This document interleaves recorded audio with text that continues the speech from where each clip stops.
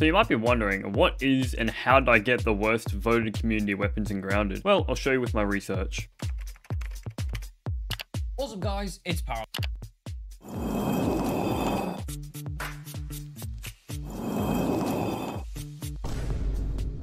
Bam! Here's the tier list. Thank you Paralyzer, JPG, Travis Gaming, and Mediocre Milton for letting me steal your ideas. And now we're going down the page, pause if you want, and this is the last time you're going to see it. And now it's on medium mode for the most casual experience, and Hoops as the best character in the game. And the yellow board name will be D tier, as it's the most shit weapons I'll be using in the game. Now you can go collect some items around the world, and hey look, a field station. Now you can research the shit items that you just found off the ground. Now you're gonna break some clothes for absolutely no reason, and then hey, there's a little button, I hope you doesn't. And then you make a workbench to make the entire clothes set, and now you look fucking dripped out. And then you make yourself a pebble hammer, the only item you're able to use to fight enemies. And then you squash the absolute shit out of this wheel for absolutely no reason. Then you kill this lawnmower that's chewing a wire, because chewing's bad. And after you do that, you press this button, and hey, it didn't blow up this time. Then you make yourself an eye patch, because eye patches are fucking sick. Put a chest down and chuck everything you have in your inventory in there. And then make your way into this broken down lab and pick up this robot you found on the ground. And then span through his entire dialogue because he's not relevant. Or kill this ladybug and show your dominance in the yard, or get absolutely shit on, either way. What? Head your way underwater and get some lily pad wax. I don't know what it's going to be used for. Oh hey, you can make a pebble dagger. Cool. Now begin your climb up the hedge and then kill these spiderlings so they're fucking ugly. And then make your way into a lab and kill an even bigger spider. And for some reason you have the password, so you just log in the password and get a super chip. And then give the chip back to Bo, because you're a nice guy and he gave you 2,000 raw science in return. And then you decide to wave your hands in the air like you just don't care and reward you got a mosquito needle. And now you kill a black ant. I don't know why you didn't choose a red ant or a fire ant, but anyway. And then kill some bees and rip their fuzz off from their bodies. And bada bing bada boom, you got a new armor set.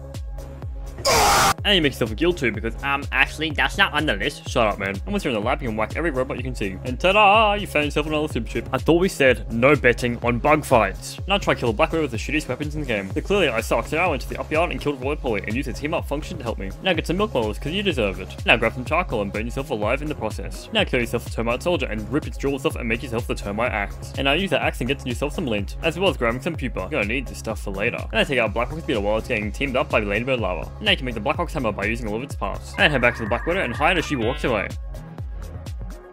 She must have forgotten we power spike in the mid to late game. Now relax, and while your green screen breaks, you can get some pinecone pieces. Now back at home, you made the best weapons in the game. Well, for the D tier anyway. And into the haze lab and get greeted by some bombers. And then get greeted by an even bigger one. And you kill it and you get yourself another super chip. Now go and fight the assistant manager where he has lasers around the entire room, and then kill him and get the assistant manager keycard. And bada bing, bada boom, you got super chip number 3. And now duplicate yourself all the Black Widow parts enough to get the Black Widow dagger. And make the Widow dagger. And now you might be asking, how's the Widow dagger in the tier list? Well, I'll show you with more research.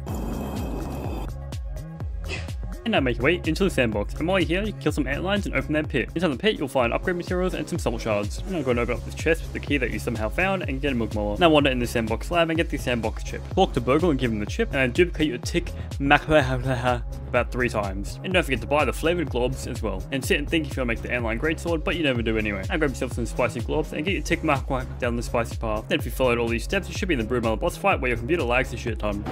Now whack her in the face about 400 times and block every single attack that she gives you. And then soon enough, she should be dead, and skipping out, giving you 4 out of the 5 Broodmother chunks you need. Now of course you don't want to fight her again, so just duplicate the part for 3,000 raw science. Now spam through Burgle's entire dialogue. Now you know the location of Wendell Scabby. But before you do that, make sure one of your tick blades are down the salty path, because you're going to use this for 2 boss fights. Now sprint, run, jump, and use your dandelion tuft to make your way onto the table, and there is no way in hell I'm going to be building all the way up here, so I'm using dandelion tuft this one time. Now bust over the back, chuck on the replacement fuse, and make sure you turn it on. While Wendell's having a sad final message to the world, you don't care anymore because you found the wondrous wormhole.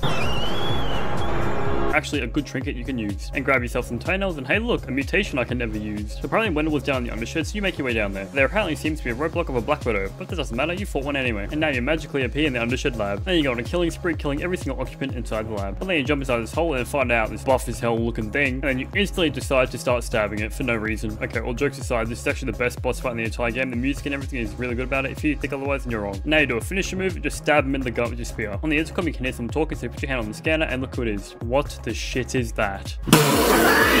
Oh, bummer, your game crashed. Oh, I guess you gotta do the mant fight again.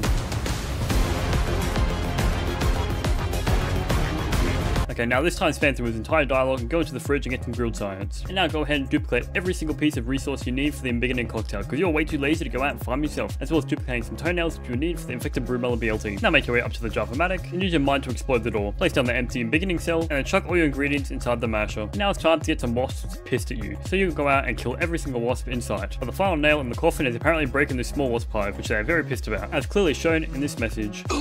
Now make your way into the stump lab.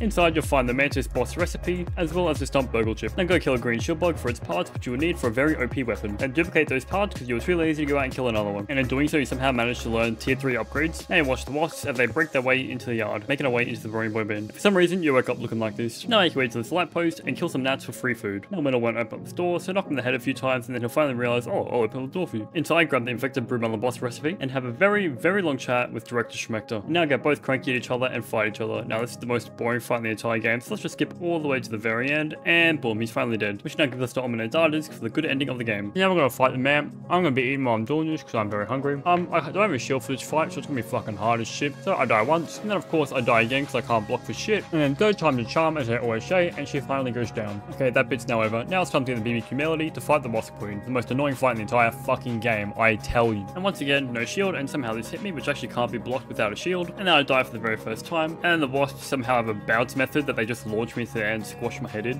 What the fuck? This is the most buggiest session, pun intended, I've ever had in Grounded. Look, the Wasp Queen just literally lost aggro on me. Like, literally lost aggro. And look, even Wendell's like, what the fuck is going on? Now, back on track. Once again, I die for, I think, the 4th time now. And then again, I die to this springlock bouncing trap, which I've actually never experienced ever besides today. But as they say, keep cool, calm, and collected, and you will defeat the Wasp Queen. Now go home and make yourself a sour battle axe and upgrade it accordingly. Now use that sour battle axe in the infected broodmother boss fight, but only use it like once. But I'll say it again, no shield equals dying, especially in the infected broodmother, which you pretty much need a shield for this boss fight. Now you could be like, oh, why don't you upgrade your gear and armor to the maximum level to make it easier? I don't like doing that unless I actually need to, which I do here. So in defeat, I go kill some scarabs for twinkling shells, and I also kill some ladybirds for their ladybird shells to upgrade my gear more. And bang, max armor. You happy now? And I'm only upgrading my tick blade once more than before. Still, it was a very challenging fight, but I somehow still defeated her with half HP and got the worst drop rates in the game. And it's final defense time. Here is my low effort defense. And now I'm going to use a sour battle axe in this fight as well as my sour trinket, and to tell you what, this is the most OP combo I've ever seen. Stop the cap. I was so good at it, they didn't even get through my defenses, and we finished the brewing process. There you go, grab yourself the filled bending cell and make your way home. Having a final look at your base at the very end, I don't know how that got me through so many days. Place the filled bending cell and don't even talk to Wendell, and just activate the spacer, and now you have finished Grounded using the D tier weapons only. Now this is quite a challenge because there was actually no shield. This was on medium difficulty the entire time, and it only took me 18 days, 1,500 perfect blocks, which was actually not bad. Now here is my opinion on all the D tier weapons, which should be bumped up at least one spot higher to C tier. Now it probably won't happen because none of you will do it, which is completely fine, but if you have any build ideas you'd like me to try and finish the game with, defeating every single boss, please leave them down in the comments below.